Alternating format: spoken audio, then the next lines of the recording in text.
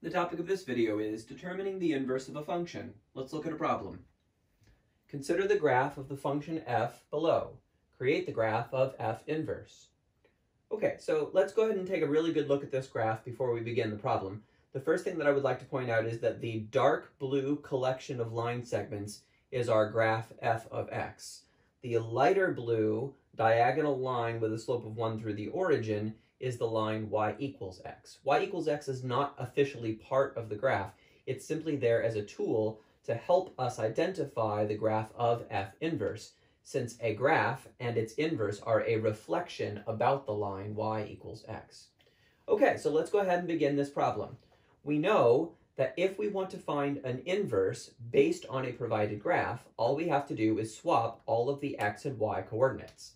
Let's make a list of the collection of the x and y coordinates for the graph provided by listing all of the x's and y's that we know. For example, we know that this point, -5, -5, is on f of x. This point, -4, +1, is on the graph of f of x. This point, 1, 2, and this point, 2, 4, comprise all of the endpoints of the line segments on the graph of f of x. Now what we want to do is use this information to create the graph of f inverse of x. It will also have x and y coordinates, and we'll find them by swapping the x and y coordinates from f of x. So when we swap -5, -5, it turns out to be the same, -5, -5. When we swap -4, 1, we get 1, -4. 1, 2 becomes 2, 1. 2, 4 becomes 4, 2. So now we know 4 points that are on the graph of f inverse of x. Let's plot them.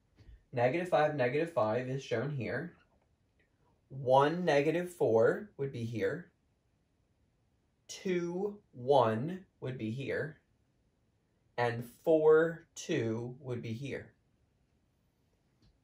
Now, we need to find a way to create the entire graph, not just those 4 points that we happen to know about. So, I'm going to use a teaching tool here. I've created a transparency of the graph of f of x and the line y equals x and the x and y axis. So you can see on this transparency that I have the graph.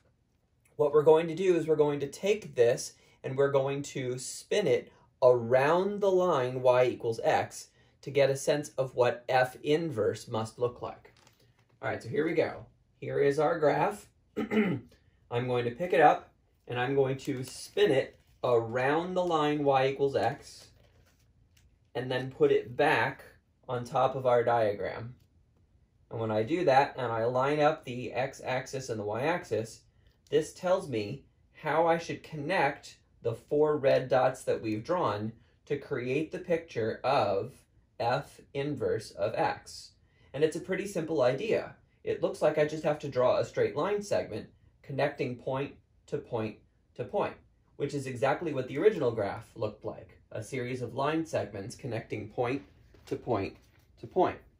So I'll get out my straight edge and I'll connect all of these dots together.